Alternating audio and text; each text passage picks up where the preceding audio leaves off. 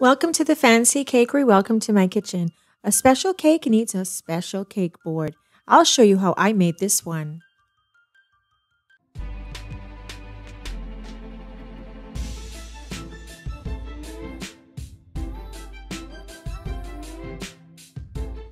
I wanted to make a cake board that was sturdy but very beautiful.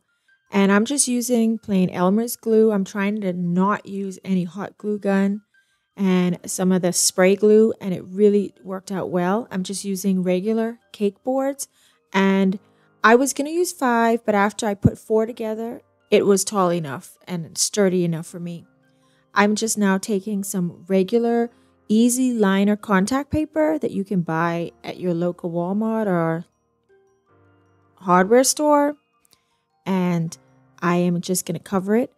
I made the cuts before I took off the plastic liner, the tacky, the sticky part. And I think you should do it after because it was kind of tricky to keep pulling on all those little edges. So I think next time I'll just do it after.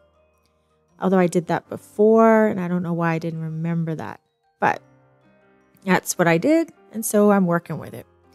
And then I'm just going to put the cake boards down on top of that, make sure it's nice and flat. And you could do either side because either way it's not going to be visible. But I put it the good side down. And I'm going to make sure it's nice and smooth. And I'm just going to pull the rest of that off. And then the cuts are in there and you fold them over. And I needed to make a few more cuts. So here I am snipping the edges.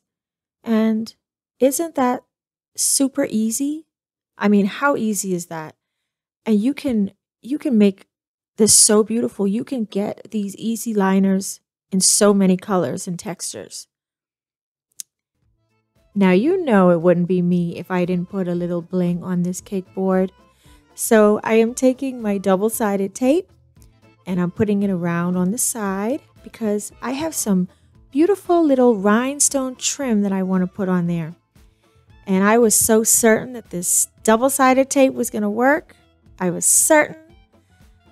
But it kept popping off and it wasn't holding it like I wanted it to. But then the tape was also stuck to it. So what am I to do? Well, just get your little glue paste. And that turned out well. It stuck to it. When it dried, it stayed. And isn't this the most beautiful, fashionable cake board for this beautiful cake? Easy. You can do this. Whatever you do, bakers, don't stop baking.